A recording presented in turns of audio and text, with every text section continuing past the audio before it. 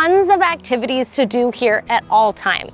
I knew instantly that I wanted to be here, the trees and the ocean. We all help each other out wherever we can. And now we're able to grow all of our own fruits and vegetables. Having people in your corner who know about tiny living is really important. Hi, my name is Katie Wiley. Welcome to Tiny Tranquility. Let me show you around.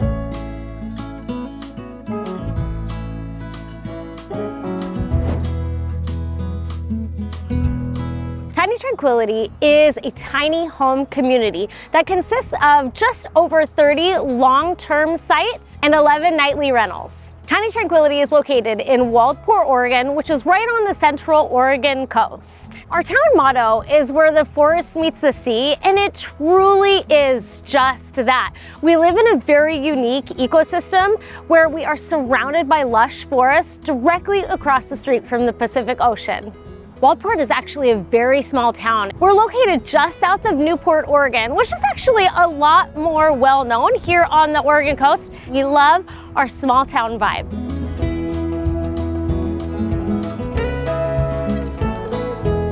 We ended up in Waldport by a mistake, really. Like, neither one of us had heard of it, and we just needed a place to stay. And the KOA was open, so we came down here and we jumped in. And really, I think from there is really when we fell in love with it. I was in and out a little bit for work, and Kristen got to stay behind and get to know the town a little bit while I was away. And by the time I came home from my work trip, she had decided that we were going to stay here now. And I think that's about when we found Tiny Tranquility. But I think by then we knew that we were going to stay in Waldport, and we wanted to own and design our own place. And that's really, I think, where we went from there. One of the biggest benefits of where we chose to live was we are 2 blocks away from the beach, which we, if it's not raining, we'll go out every day after work and take her to the beach to play and look for agates. In the beginning stages of Tiny Tranquility, I know there was a bit of pushback from the local community. I think expecting just another run-of-the-mill trailer park, but now that it is an established tiny house village, it is welcomed with open arms here in Waldport. People love it.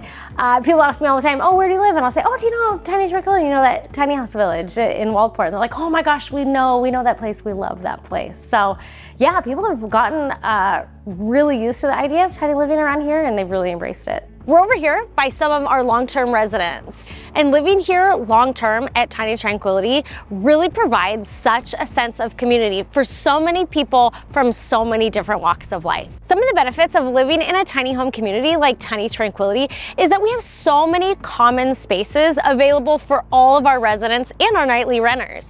Not only do we have these common spaces where people can go to stretch their legs a bit, but we also have a real sense of community here at Tiny Tranquility Park, where everyone knows everyone and it's a very safe place to live. A lot of people that do live here have chosen to go tiny, so they're not tied down to a big mortgage, so they have the freedom to travel. And if they do travel, there's always somebody here to look out for their house or their pet while they're gone. A lot of our residents and tiny home community members know a lot about tiny living. So if there's ever a situation that arises that maybe needs some fixing, there's always somebody here to help. In addition to living amongst friends and neighbors, we also live in a really unique place in Oregon to where we are right next door to the woods and also directly across the street from the ocean. So there's tons of activities to do here at all times. Whether you like kayaking, agate hunting, surfing, or just beachcombing, there's something here for everybody. We even organize community events such as hiking trips, kayak trips, even art classes here at Tiny Tranquility. When thinking about going tiny, a lot of people have some questions on where to start, such as where can they live, where can they park their tiny? So I always suggest ask your builder. A lot of times builders know better than anyone where you can park these tiny houses.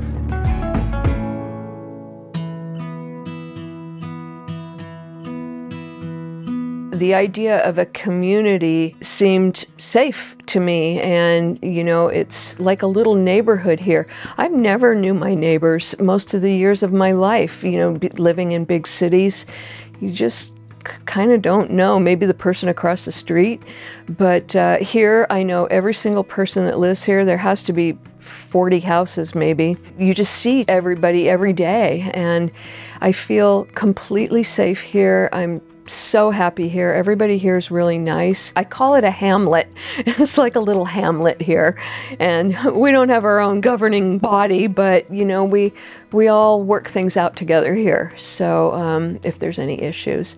So living in this little community is wonderful, and the owner has made it be wonderful for us. People are very kind. They're very willing to help out. I know that when we first arrived with our home in December, people came over and they brought food actually for our first night, even though we were staying here in one of the other homes. They come over and introduced themselves, and they gave us space, so it wasn't like they just flooded in. You know, they were all eager to see the home and what it looked like. However, more than anything, they were eager to meet us and introduce themselves, welcome us to the community. So that feels really great, to be in a community where you feel like you're part of the community and everyone is welcoming. It's truly a community where people help one another. We work together. If someone's going on a vacation, there's dog sitting and plant sitting, and it's all give and take here, and it's a lovely reciprocal relationship with the neighbors. It's very down to earth. So I suppose the difference between living in a tiny house on a plot of land where you're secluded versus living in a community like this is just preference. Whether you want privacy or you want the safety of neighbors and people around you. I know that a lot of people here are retired and a lot of them are single. So they're looking for neighbors to not only keep an eye out for them, but also for friends to do things with out in the community. We are now here in the row where most of our nightly rentals are located. We have 11 nightly rentals total, 9 of which are tiny houses and the other 2 are classic trailers. We have such a wide variety of nightly rentals that they really are suited for anyone, from large families with pets to an individual looking to live tiny and just wanting to give it a try. There are a lot of benefits to renting a tiny space for the weekend. One, it's just a really fun experience, but it's also great for those people who are wanting to live tiny without making the full commitment. They can experience tiny living for a short period of time and see if it works for them. We have so many unique community spaces, large community spaces, that I'll be showing you in just a bit. We even have our very own dog park. When booking a tiny house here at Tiny Tranquility, I think our guests are pleasantly surprised at the really incredible use of space in these tiny houses. They're all built by some of the best in the industry who really know how to make the best use of space. In comparison to booking your standard hotel, people have more space, more privacy, and more amenities here at Tiny Tranquility. You not only have a comfortable space to relax in, but you have a fully stocked cook's kitchen, your own private bathroom, and some of them even have fireplaces. If you're interested in booking any of our tiny houses, whether for a beach vacation or to try out tiny living, go to tinytranquility.com. Living here at Tiny Tranquility Park, it is one of the top parks in the nation. Very pleased to see other parks and models being built as well. There's quite a few of them popping up now. Being here for 3 years now, it has gone from being an old nursery to being a community where 3/4 of the people live long-term and a quarter of the people come here and stay in nightly rentals. I would advise people who are thinking about living in a tiny home to go on the Tiny Tranquility website, because there are 10 tiny homes that Josh Palmer, the owner of Tiny Tranquility, that he rents out. And you can get a feel for what it's like living in a tiny home. I think that's really important, because I know there's been people here that have bought a tiny home and moved it into the park on their site, and the tiny home has been just too small for them. So they have ended up selling the tiny home and then having a larger home, either purchase it already made or have it built. So you really want to pay attention to how much space you need. I like also that we have a lot of visitors in the park, because about 10 of the homes here are nightly Airbnb rentals. So we get to meet people from all over the world and the country. It's been really amazing to meet different travelers and to learn about their life experiences.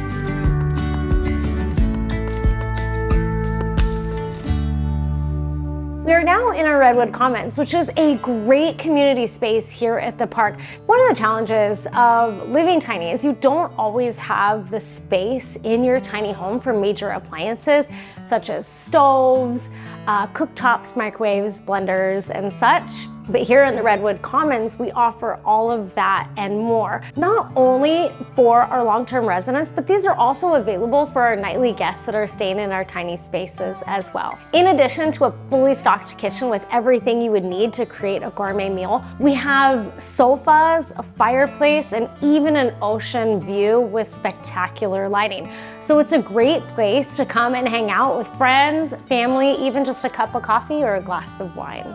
Our Redwood Commons is also filled with large picture windows. So from every seat in here, you have an ocean view to the Pacific Ocean directly across the street, including our ocean viewing deck located just outside.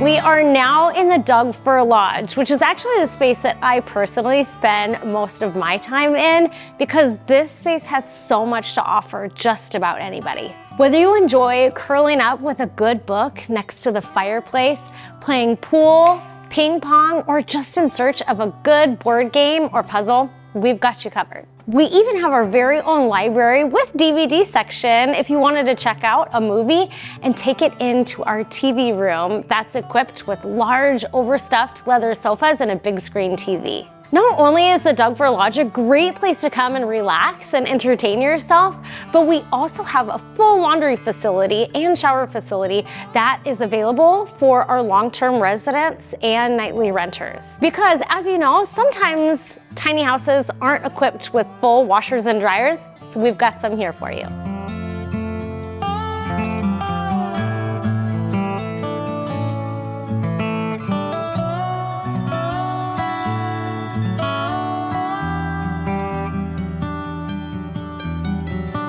One thing about Tiny Tranquility Park that people may not know is it used to be a very large nursery that unfortunately fell into foreclosure and was completely overgrown.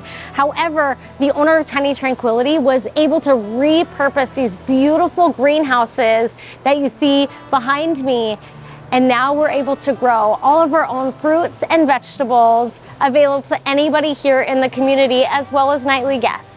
This greenhouse alone is 12,000 square feet of garden space, workshop area, because another challenge of living tiny is you don't always have a garage. So here at Tiny Tranquility, we do have some workshop space available for any projects you may need to work on, as well as a mail area, and we even have our own glass blower here at the park. Located right next to our workshop, we also have storage units available for people who may have a little too much stuff to fit in their tiny. We even have people rent those out as their artist space.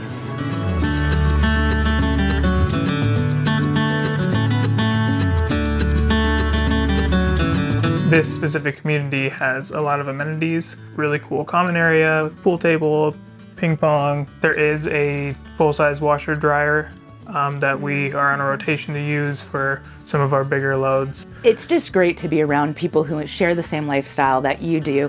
With all the amenities we have at the park, we have a community garden. We also have several viewing rooms and several social rooms. There is a building where you can see all out across the ocean. So there are ways to be social and really enjoy the people that live here, but still have the privacy of your home. One of the things I love about living here is the community garden. I love to garden. I like to get my hands in the dirt. I don't know a lot about vegetable gardening, so I've been learning. So I love being a part of growing all of our foods here. It's been amazing to go over every night and pick fresh lettuce for my salad and chives and other wonderful things that are growing in the garden. So I really enjoy being a part of the little garden crew and community.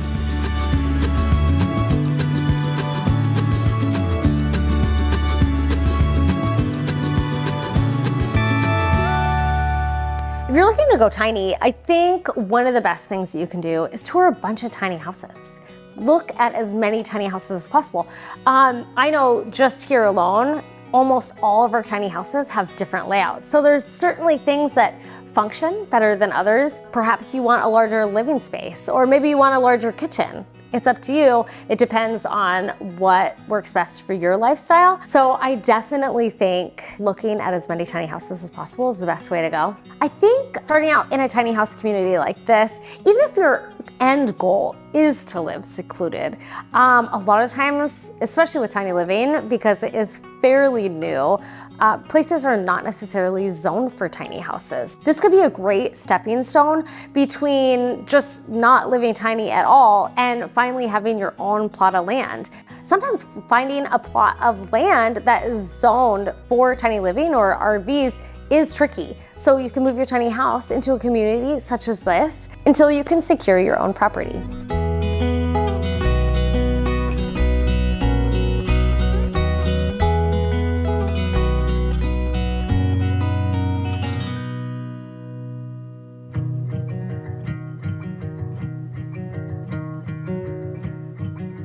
Tiny living, I think, is really acceptable for anyone at any age. When we first started working here at Tiny Tranquility, I kind of thought it would be a younger demographic, that they just wanted to live tiny so they had the freedom to travel, but that's not necessarily the case. There are a lot of people that are just wanting to retire and not have a huge mortgage. There's people that just want to live right across the street from the ocean. And there's some people that just want to live here because it's a really safe community. So I think tiny living is for anyone and everyone at any age. I certainly don't think there are any limitations on tiny living.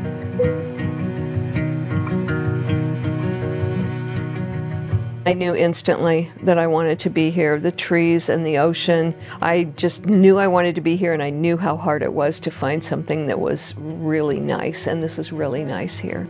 We're very thankful that we found Tiny Tranquility. Not only were we first-time tiny home dwellers, we're also first-time home buyers. Having people in your corner who know about tiny living is really important. This is a tiny house community, a tiny house village with tiny house neighbors who are very well beloved, and we all help each other out wherever we can. I live the ideal lifestyle now, and I'm very, very happy to live here at Tiny Tranquility.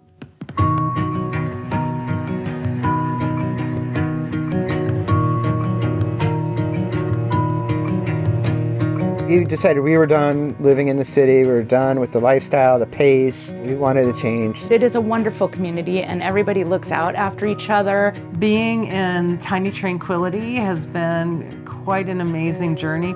Everyone is just very, very kind, great neighbors, and that is what drew us to this park, because just the people, I don't know if it's because of tiny home living or what, but the people here are absolutely gems. Thank you so much for joining me at Tiny Tranquility today. If you are interested in tiny living or just renting one of our tiny houses for a beach vacation, go to tinytranquility.com.